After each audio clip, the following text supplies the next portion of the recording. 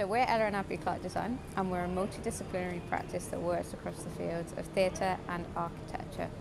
And our installation is Boundless Hope. We were offered this site by Coventry Bid, and it's the EDG Property site, and they were really excited to get involved with show windows. They offered both the windows on the front and the scaffolding as well. The theme is hope, and there's this kind of idea of like hope breaking out of boundaries and sort of creating change, and it felt like actually this was a really appropriate one to go sort of beyond the bounds of the windows and up onto the scaffolding, and encourage people to look up. I think it's a really transformational time for Coventry, and particularly in the city centre. It's nice to kind of emphasise that and be a part of it, and use construction materials in a different way as well. So we've worked with very standard construction materials and had to think about how we can use them differently and turn them into something exciting and eye-catching that, you know, brings people's attention to the site.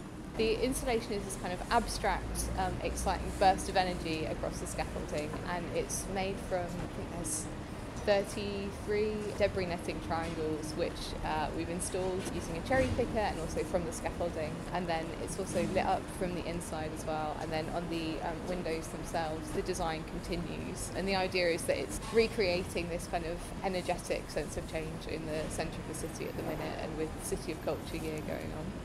We've worked together before on a number of projects, and this is our first big one together, and it's really nice to be doing it back in Coventry. That's where we grew up, and nice to be coming back here and doing something really big and impactful.